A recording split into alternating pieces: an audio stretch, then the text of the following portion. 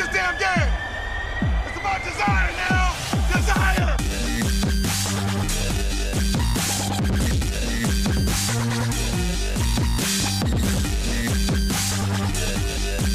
How did I do that? I don't even know how I did that. You know why I know we're gonna win today?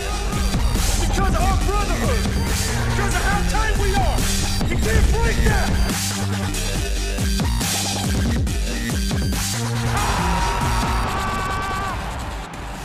What's up, everybody? Draft season is finally upon us once again, so I'm going to start breaking down some of my favorite prospects as we get closer and closer to the 2016 NFL Draft later this April. First up, perhaps most appropriately, is the guy that I feel like has been getting the most unnecessary amount of criticism out of anyone in this entire class so far. Of course, Penn State quarterback Christian Hackenberg. If you just go on ESPN and look at his stats, it's pretty easy to hate everything about him as a quarterback prospect. He only threw for 53% completions, he regularly put routine short passes into the bleachers or onto the turf, and he was sacked more than any other quarterback in the nation over the course of the last 2 seasons.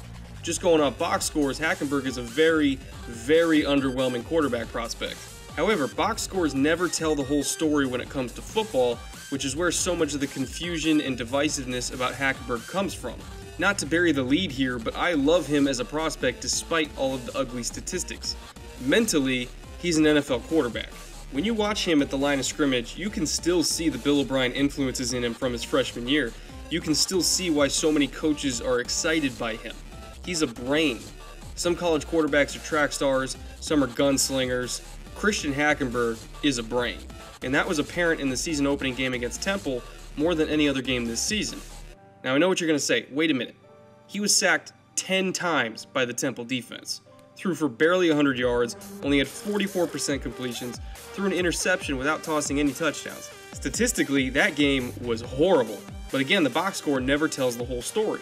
To put it briefly, this may have been the worst performance by an offensive line I have ever seen in my entire life at any level of football. At one point, Temple got to Hackenberg with just a 2-man rush, and there was literally nothing he could do about it. They got him a couple times with green dog blitzes and other pressure packages that are pretty tough to identify pre-snap. But for at least 7 or 8 of those sacks out of 10, it was all in the disgraceful offensive line losing one-on-one battles in pass protection. The biggest challenge Hackenberg faced when it came to all that pressure, though, was probably the Owls' defensive philosophy itself. Schematically speaking, Temple's mindset going into every game is to fill aggressively against the run on early downs to force 3rd and long situations, and then once they get there, unleash some of the most outrageously complex pressure packages you'll ever see in college football. It's a very, very antagonistic scheme against both the run and the pass. You've heard of pro-style offenses. This is a pro-style defense that really takes a lot of its influences from the great blitz-heavy Steelers and Eagles defenses of Dick LeBeau and Jim Johnson. It's all pressure, all the time, and behind those blitzes are constant coverage rotations that never really let a quarterback get comfortable. If you keep the run game involved and avoid 3rd and long, they tend to ease off the gas pedal, and that was usually when teams could score against them. But if you fall behind against Temple in this scheme, you're in for a long, long day. Unfortunately for Hackenberg, Penn State fell in that hole early in the second half, and he had to deal with all their mind games at the line of scrimmage for the rest of the afternoon.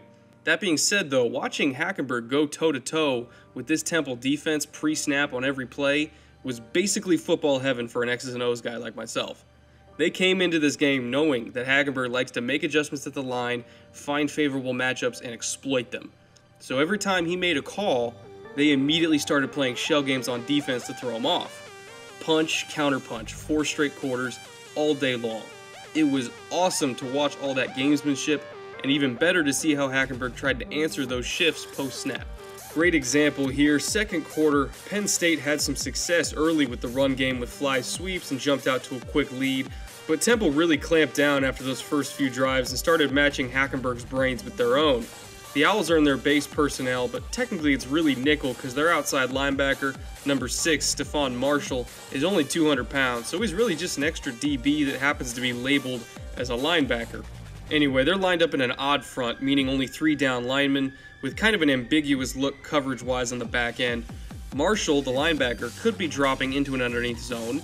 He could bail out of that and take the slot receiver in man, because he's certainly quick enough to handle that at that size, or he could be a free blitzer off the edge. The safety's capping over that slot receiver, which is a huge red flag that Marshall's going to be blitzing while the safety takes him in man. Hackenberg doesn't know what's coming because it could be anything, so he gives a hard count to get Temple to jump into their shell and clarify the picture for him. Great veteran move by him. When he gives that count, Marshall shows his hand as the rusher off the edge. Hackenberg immediately IDs the blitz and points it out. He's got a play-action screen dialed up here, which is already a perfect answer for that blitz because he's got 2-on-2 left outside, which means he just needs to get his guy to pick up a block and beat one tackler in space, and that's a touchdown. Temple then responds with a shift, trying to change that picture on him again.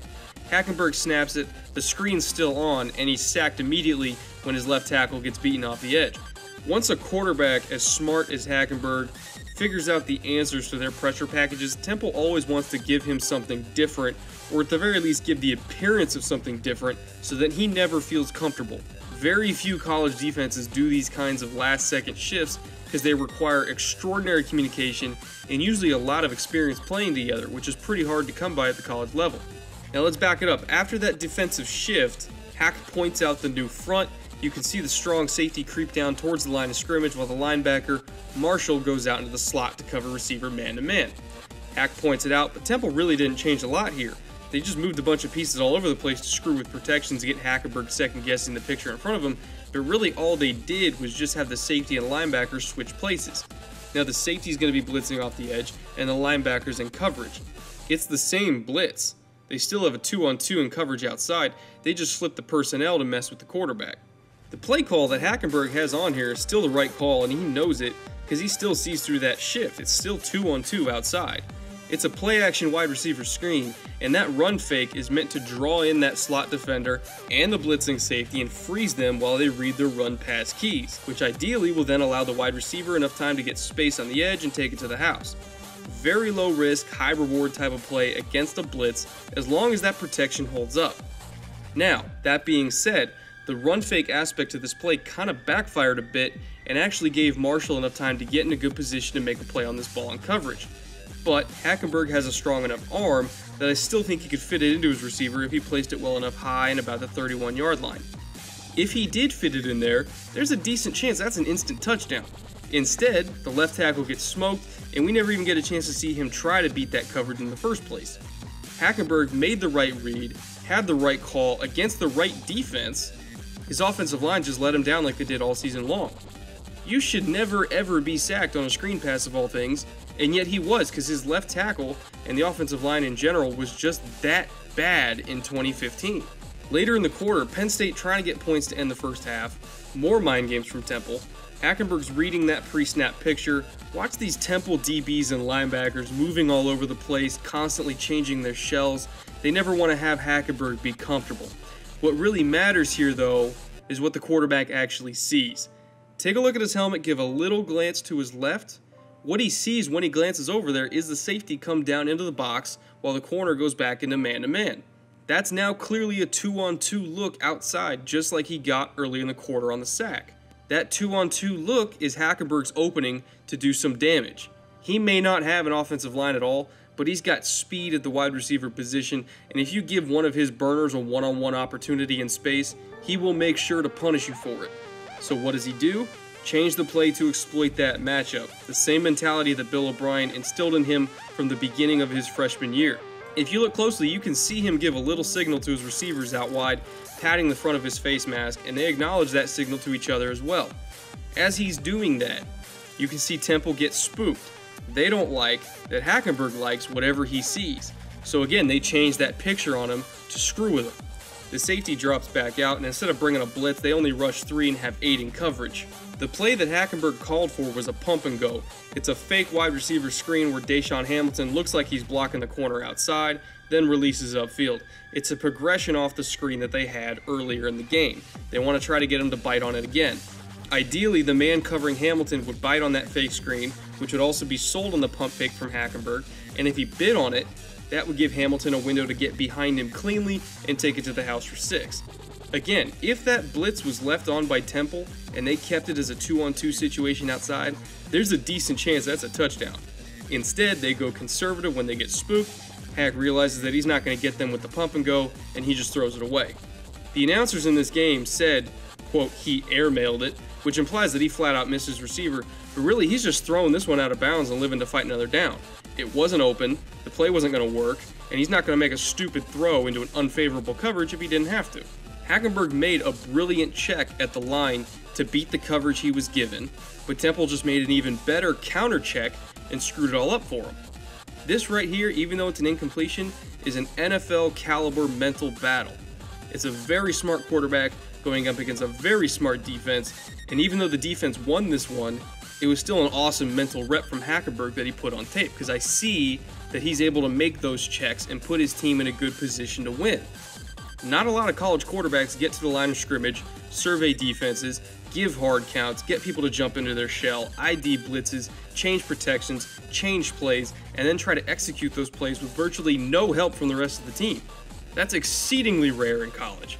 And what's interesting is that even as a freshman, Hackenberg had even more control at the line of scrimmage under Bill O'Brien than he does right now under James Franklin. And he still had more control this year than the vast majority of collegiate level quarterbacks.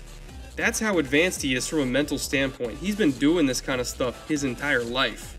Now against Temple, he threw 14 total incompletions out of 25 attempts. Again, that's a 44% completion percentage, which is awful in the box score. But by my charting, he really only missed 5 throws all game, and 2 of those misses were very, very close misses. 5 legitimately missed throws is a little high, but not super egregious by any means for a quarterback.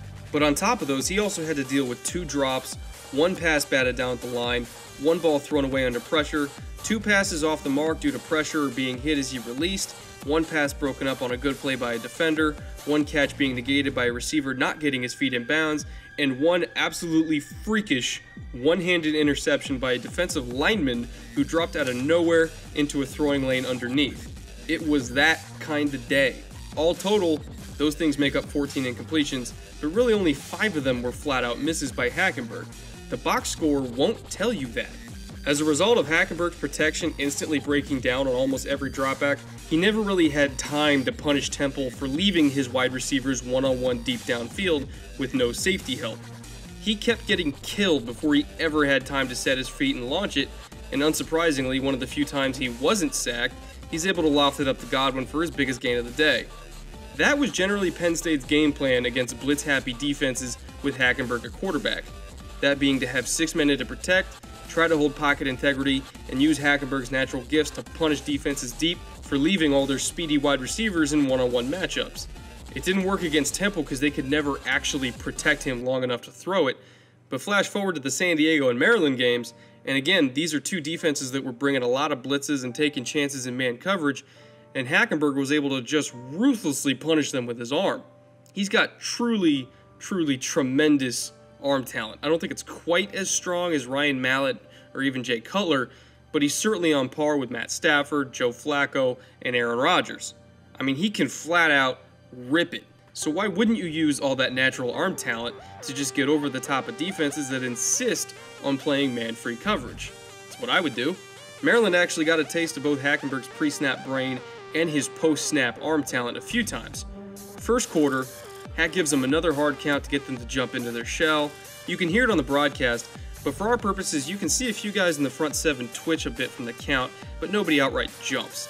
Now off screen, he must have seen something to tip him off to what specific pressure was coming based on his film study, whether it was a coverage roll from the safeties or something like that, I'm not sure. Happened off screen, but he immediately ID'd the blitz and pointed out that the boundary side corner was coming after he gave that hard count. You could see the offensive tackle turn to that corner immediately after Hack pointed it out, so this blitz was sniffed out before the ball was even snapped. Maryland is a much less experienced defense than Temple though, so they weren't using nearly as many pre-snap shell games to disguise everything, and they certainly weren't changing the picture on him every single snap. If Temple's defense is chess, Maryland's is checkers for an experienced quarterback like Hackenberg that can already read defenses at the line extremely well. Post-snap, the corner gets picked up by the tackle. He's got one-on-one with Godwin against the safety and takes his shot. The ball was left further inside than I'd like to see on a 9 route, but Godwin's actually really good at tracking in deep balls, so it wasn't a huge issue for him to make that catch. Speaking of Godwin, he's not a complete receiver in the mold of Allen Robinson by any means when he was at Penn State a few years ago, but as a pure deep threat, he makes catches like this one all the time. He's kind of like Devin Smith from Ohio State a year ago, so I like the decision to trust him on that shot play.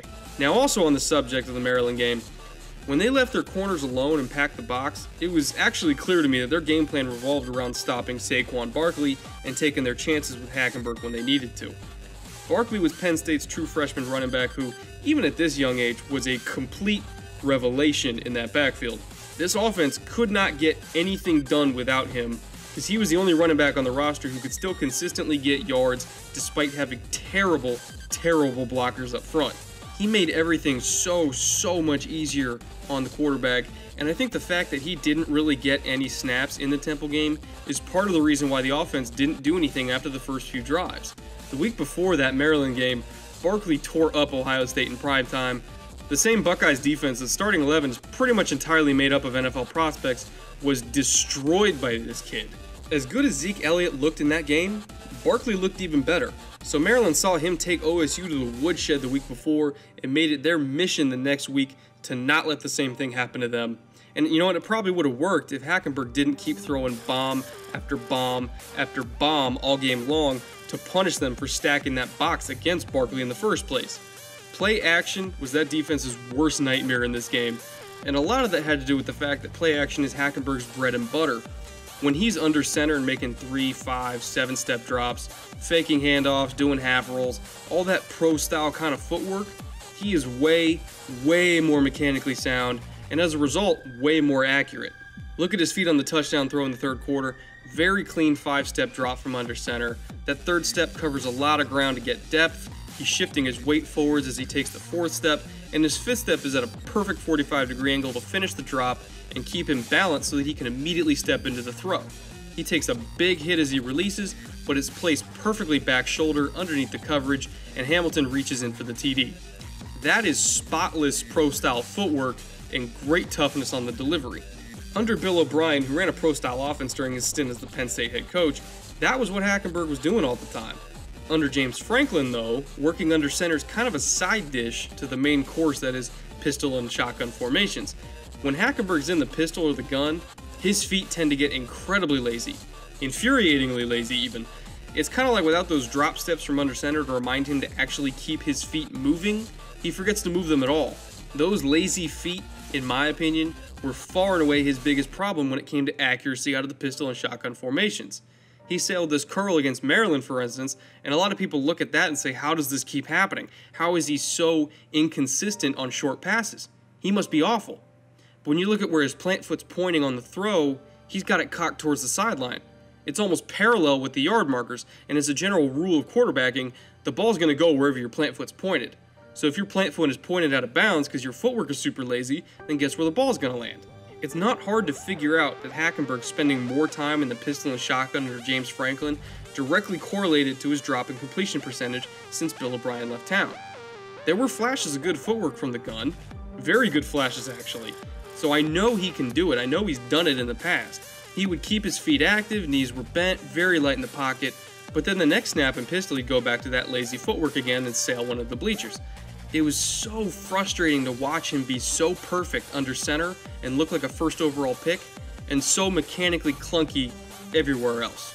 He developed a ton of bad habits under Franklin, and I think it speaks to the quality of coaching that he's received, to be honest, or lack of quality really, since Bill O'Brien left. Priority number one for him this offseason before the combine, before pro days, before all that, is to fix his footwork and quicken his release. He's got a bit of a windup to him, and I personally think that needs to be tuned up a little bit. He's still got kind of that baseball throwing motion left in him from when he was a pitcher in high school, so that needs to go away. That being said, Jameis Winston also had a ton of footwork and release issues last year coming out of Florida State, but those mostly got fixed before he even went to the combine, so I'm not too worried about Hackenberg fixing those as well. You can drill footwork into someone a hell of a lot quicker than you can teach them how to ID blitzes, call their own protections, or throw a dart 40 yards downfield on the run. Unfortunately, when he gets to the combine though, people are still going to look at those box scores and question his ability. They're still going to say, well, he only threw for 120 yards against Ohio State. And I'll say, yeah, he did, because he only attempted 13 passes in the entire game. In the entire third quarter of that OSU matchup, across 3 different possessions, he attempted a total of 2 passes. One of them was on the first play of the half and it went for a huge gain, the other was a touchdown. For whatever reason in this game, run-pass balance simply did not exist for John Donovan, who at the time was the offensive coordinator, which is partially why Penn State fans despised him as a coordinator, and he was let go before the season was even over. After Ohio State, next they'll look at Northwestern and say, wait a minute, in that game, didn't Hackenberg start 1 of 10, 10% completion? And I'll say, yeah, because 3 of his first 10 passes were deflected at the line of scrimmage, one of which bounced off a referee, and that would have been a first down. Another 3 incompletions were due to drops or receivers running routes incorrectly. A 1 incompletion was simply a really damn good pass breakup on a slant by an all Big Ten corner. Only 2 out of those first 9 incompletions against Northwestern were actually misplaced passes by Hackenberg, but again, the box score won't tell you that. It'll just say incomplete. And the people who made fun of him for starting 1 of 10 shut up real quick when on his next 10 passes, he hit 9 of 10, with the only incompletion in that group being yet another drop by his tight end on an absolute dime of a throw downfield. If you take anything from this video, please never, ever try to determine a prospect's worth through statistics without looking at anything else. Stats can be useful, yes, I acknowledge that, but on their own, if you only look at them in a vacuum, they tend to be taken horribly, horribly out of context. Christian Hackenberg is the poster child for out of context statistics. It is January 19th right now as of the time of me recording this, and as of this week, I'm generally seeing Hackenberg being talked about as a day 2 prospect at best, with some people even being so bold as to label him a 4th round or 5th round reclamation project. I'm going to tell you what's about to happen in the next few months. Hackenberg's going to get to the combine in February, he's going to have improved footwork, he's going to throw a beautiful ball in drills with excellent velocity, he's going to measure with great size and test well as an athlete, he's going to interview extremely well, and coaches are going to get excited with his intelligence on the whiteboard and his work ethic off the field. People are going to go back and watch the tape again after that impressive combine, and they'll see the perfect throws he made across his body while on the run, that his receivers dropped or that they couldn't drag a toe in bounds. That's lost yardage. They'll see the bad offensive line that he had to deal with, and the receiving core that, while full of athleticism, had nobody that could really run great routes and just flat out get open when he needed them to most. He's going to get every single team really excited over how much he did with so little. And when scouts get excited, the media gets excited. When the media gets excited, the fans get excited. Come draft day, this big, athletic, super smart, pro-style quarterback with a great work ethic, great leadership, and a cannon for an arm is going to get taken in the 1st round, and nobody will be less shocked than I am.